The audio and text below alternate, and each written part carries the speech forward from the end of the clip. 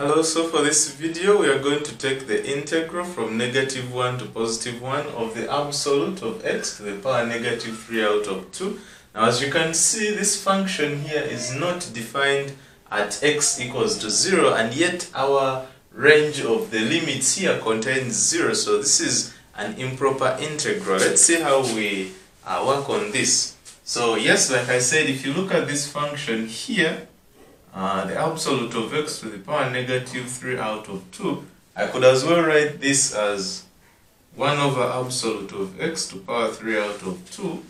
As you can see, x cannot be 0 for this function here, because otherwise we would have our function equal to infinity. And by the way, if you try to graph this function here using some software or calculator, it looks like this. So you have this and this. This is the y-axis, this is the x-axis, and what this integral basically says is that we have to find the area from -1 to +1 for this function. So we've got to find this area, okay? The problem here is this function is not defined at x equals to 0, so how do we actually find this area yet the function is not defined at x equals to 0?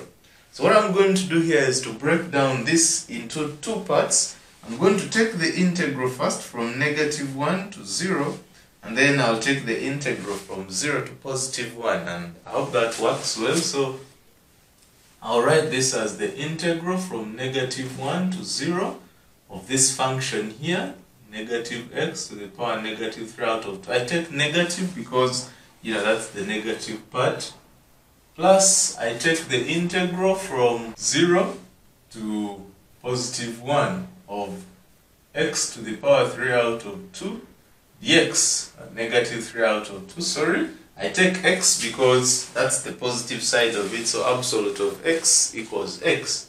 Okay, now of course these integrals here, as you can see, they have limits of 0, -1 to 0 and 0 to 1, and we don't have 0 in the range of values here because x is not defined at x equals to 0.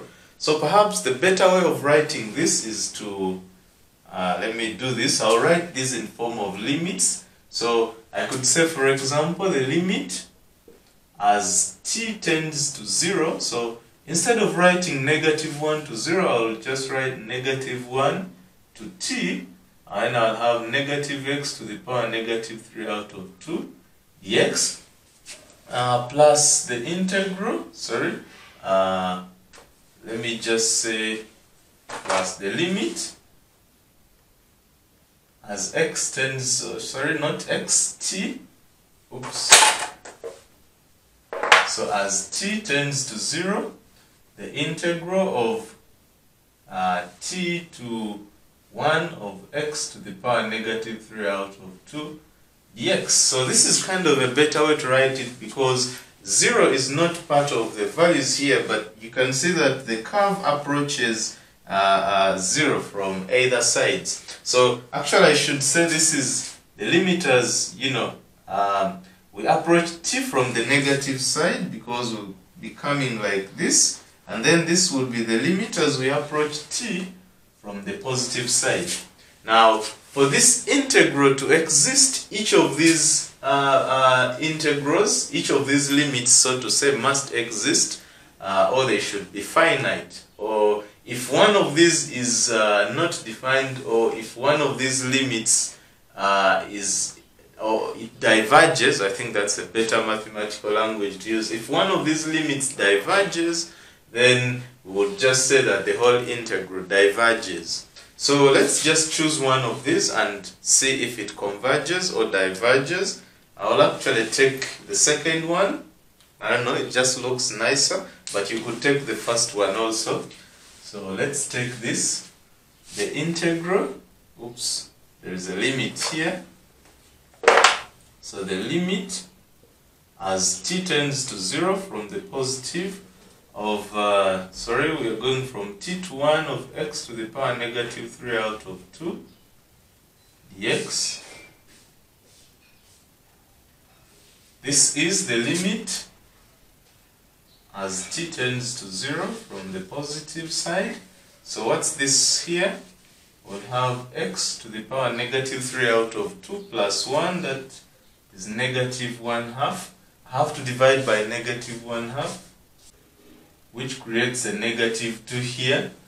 Okay, so we are going from t to 1. Alright, so this is the limit as t tends to 0 from the positive. So what do we have if I put 1 here? That's going to be negative 2. Alright, then if I put t here, that's going to be plus. Okay, let's see, that's 2t to the power negative 1/2. I could as well say divide by root t. Okay, so what's the limit as t tends to 0 from the positive side? What's the limit of this function here? So the limit as t approaches 0 for this function here, if you just substitute in t equals to 0 here, you'll have infinity. So infinity minus 2 is just infinity. So this one here implies, so this is just equal to infinity. So since one of these integrals diverges, we can as well conclude that the whole of this thing here diverges. So I'll just conclude here. Therefore, the integral of absolute of x to the power negative 3 over 2 with respect to x equals infinity. Alright, thanks for watching this video. If you find this helpful, please give me a thumbs up. Leave for me a comment to tell me what you think about this. I'll see you in my next video.